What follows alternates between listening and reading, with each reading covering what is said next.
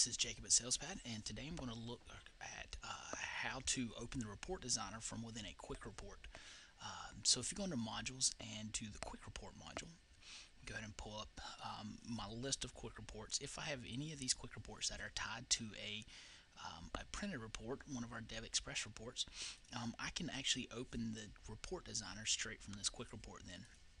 So if I drill into my quick report folder, I'm just going to go into my Jacob folder here because I have some quick reports in this folder. So I'm going to pick this lot label printing. I know that I have a quick report tied to it, so I'm going to go ahead and double click on the quick report, which will show me the quick report side here.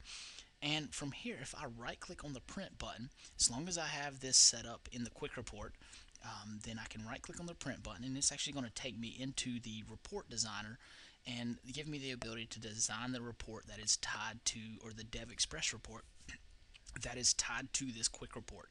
So again, by right clicking on that print button, it will take me into the report designer and allow me to actually modify my printed report.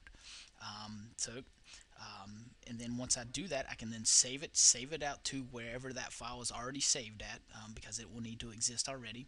So once I save that, then I can go print my quick report and it will show me those changes that I made. Again, this is Jacob at SalesPad. Thanks for watching.